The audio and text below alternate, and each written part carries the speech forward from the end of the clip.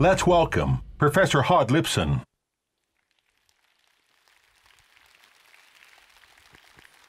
Thank you. So, for almost a century, we've been trying to build intelligent machines. We've been trying to build these robots that somehow will imitate the shape and form and behavior of us humans. This is 1939 World Fair in New York City. A big event, not unlike this one, where we're trying to predict the future. Everybody's trying to see what the future might look like. This is a robot that was presented there. It could walk, it could talk. I think it could even light a cigarette and smoke it. Really important things that robots should need to do, but one thing was lacking. It had no intelligence. We should simply do not know how to build anything intelligent. It turns out that it was very, very difficult, so we switched to fantasy. Hollywood moved on forward, and we kept on imagining what robots and intelligent machines might actually look like. Sometimes these are going to be happy robots, good robots. Sometimes they're going to be bad robots. Sometimes they're going to be robots that are like humans. They're good and bad at the same time. Robots that have conflicts with themselves and so forth. It's been a very, very difficult journey, but for all of that time, robotics was sort of a disappointment. It was more of a fantasy, more a dream than a reality. But I'm here to tell you that this is about to change. There's a couple of very powerful trends behind the scenes that are pushing robotics forward in ways that we could not even imagine. And I'll start with the most obvious trend, and that is Moore's Law, how fast computers have become in the past decades. Now, frequently we look at Moore's Law or extended Moore's Law, this idea that machines, the computers, double the price performance every so many months, and we look at it at a log scale, and it's a little bit confusing. But I took that data and I plotted it on a linear scale, so you can see really how fast computers have become over the past 120 years. So these are gigaflops per dollar. It's a common measure for how fast computers are. And you can see, look at this, how steep this trend is. This is real data. It's not an artist's rendition. It's not an illustration. And look at where we are today compared to history. Look at the poor people in 2010 who thought they had fast computers. And look at where we are today. But if this trend continues, and it will because it's been going steady for almost 120 years, we will look back at today and laugh at where we are today compared to where we're going to be just a few years from now. So when we meet here again in 2029, we'll look back and say, you know, we'll be amazed at how we thought fast computers we had at this time.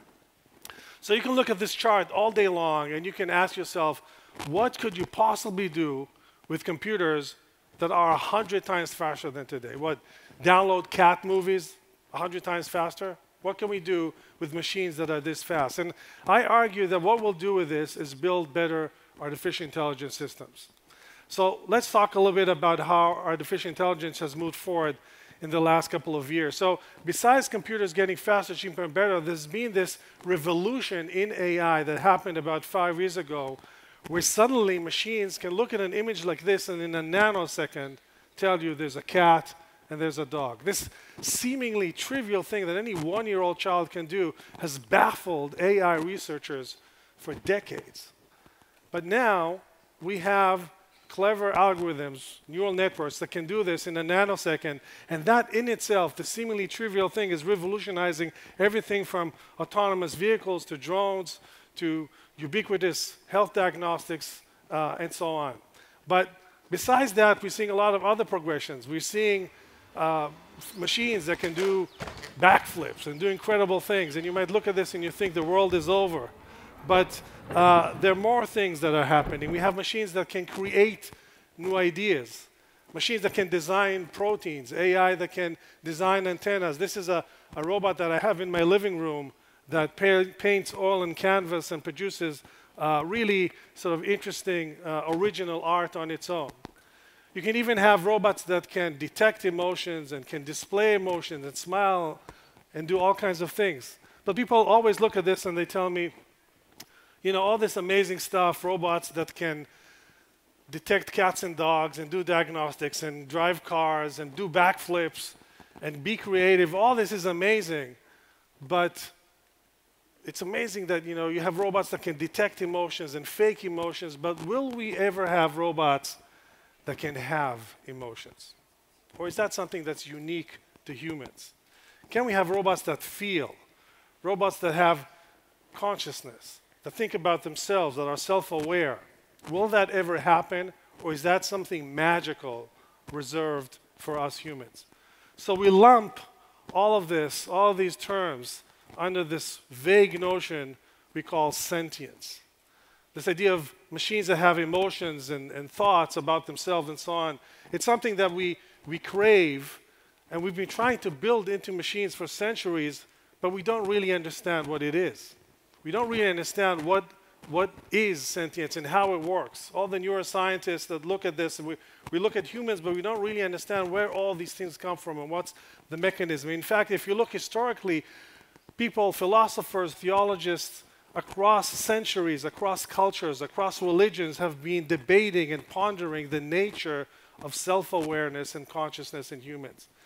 But unfortunately, we haven't made a lot of progress. We still cloak a lot of these terms with vague terms that we don't really know what they mean. Sometimes people say consciousness is nothing but the canvas of reality. What does that mean? We don't really know. We can't translate that into something meaningful. There's this old saying that says if you don't really understand something until you can teach it to somebody else. And I think you don't really understand something until you can build it.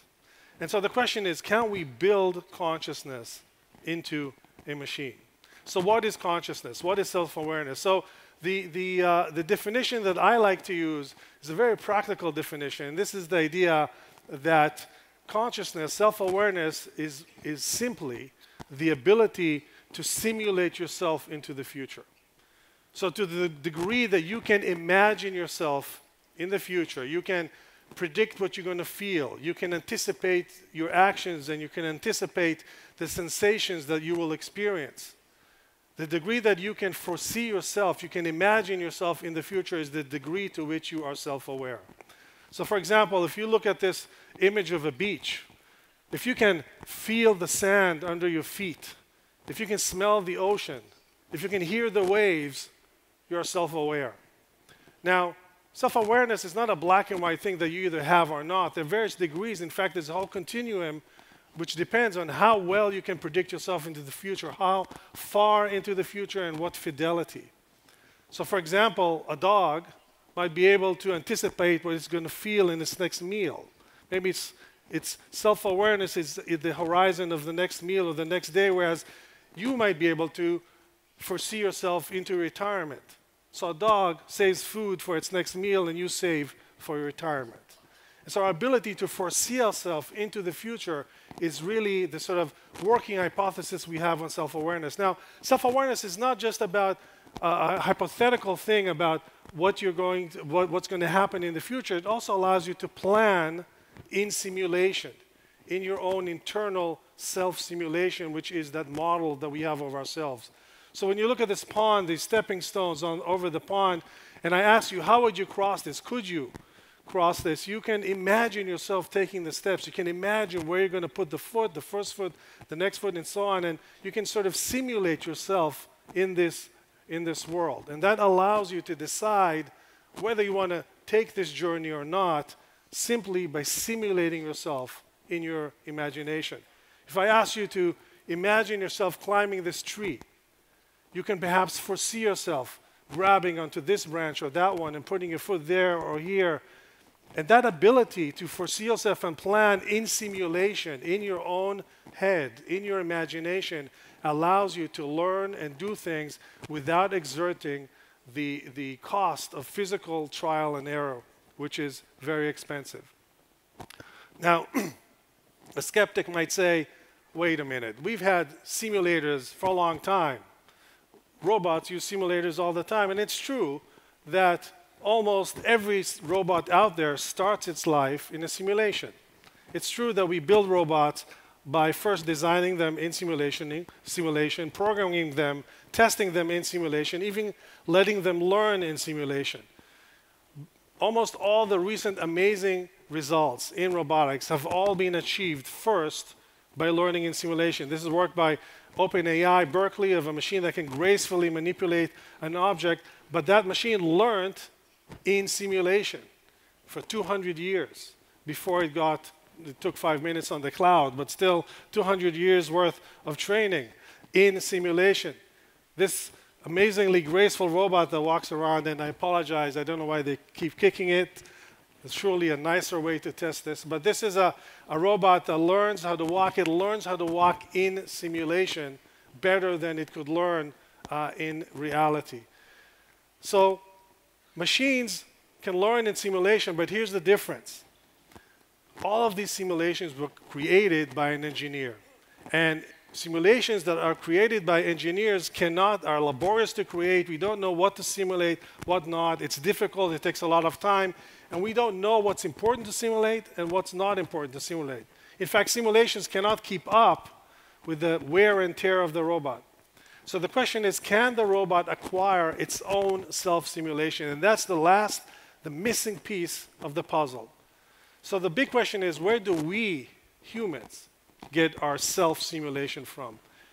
I believe we get it sometime in our infancy. Maybe we're born with some basic structure of it, but we learn a lot in our infant years where we play. And that play is not just to kill time, it's actually where we learn physics, and we learn about ourselves, and we learn about the physics of the world around us, and how our muscles move, and what sensations we should and should not perceive.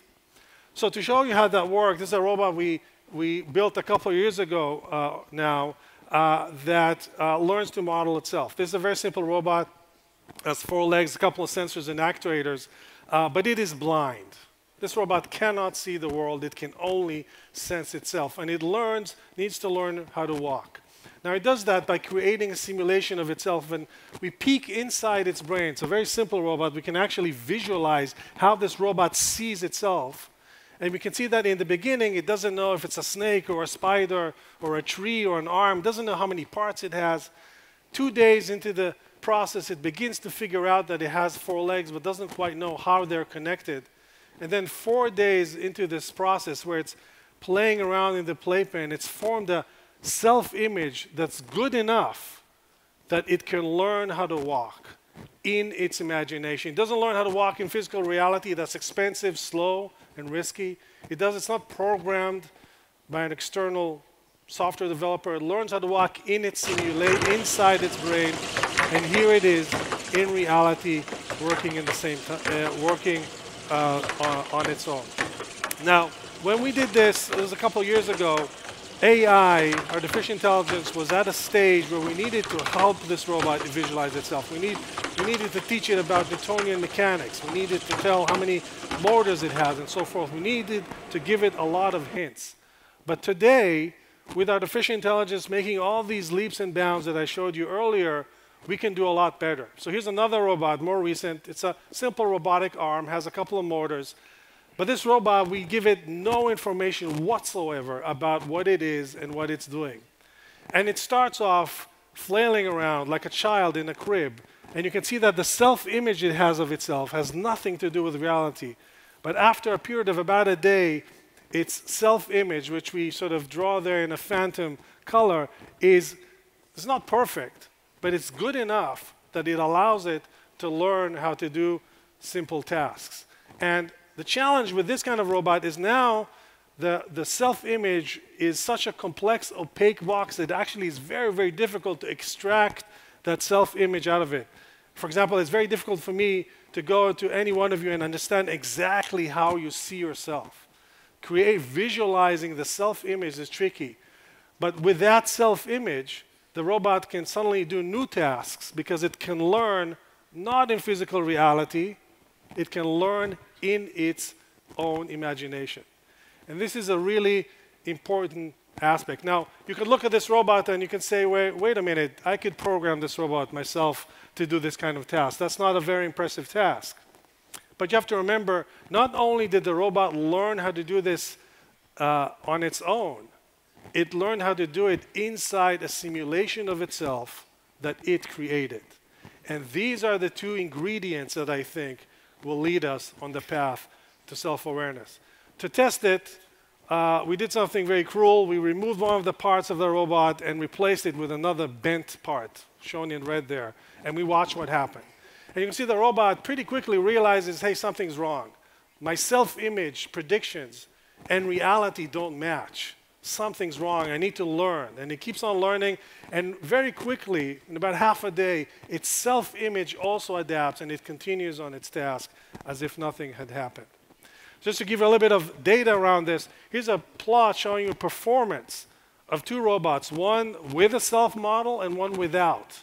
And you can see that for the same amount of data, point for point, a machine that can model itself can learn a lot faster. In fact, the gap between a machine that learns in physical reality with reinforcement learning and all the fanciest techniques available today will learn 1,000 times more slowly or need 1,000 times more physical trials than a machine that uses data very sparsely to create a self-image.